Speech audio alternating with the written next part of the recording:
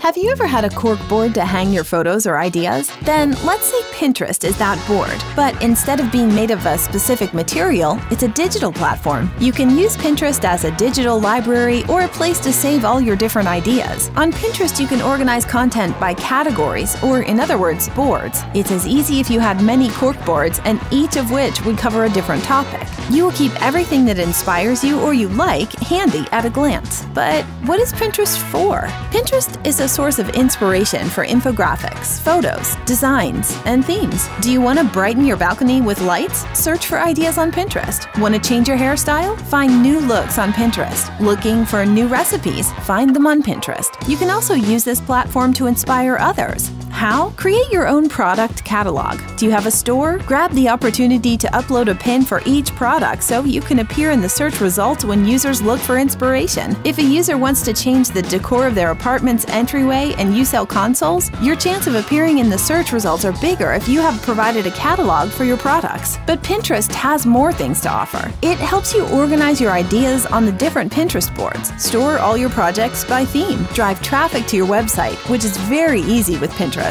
You can add links to all your pins and this way get more visitors to your site. Create your personal brand as you do with other social networking platforms. Now that you know what you can use this virtual idea board for, it's time to familiarize yourself with the terminology of this social network. Take note, pins are any type of content that you publish on this platform. It can be an image or a video accompanied by a description and a link. The board, a collection of different pins, let's say the cork board. A function of the board is to organize your ideas by various topics. They can be individual, group, public, or secret. Repinning is sharing someone else's pin on one of your boards. You've already met the legendary Pinterest, the virtual pin board you can use to get inspired, organize ideas, or inspire others. If you don't have a Pinterest account yet, it's time to get one and discover the potential of this combo of search engine and social network. See you next time, Metricooler!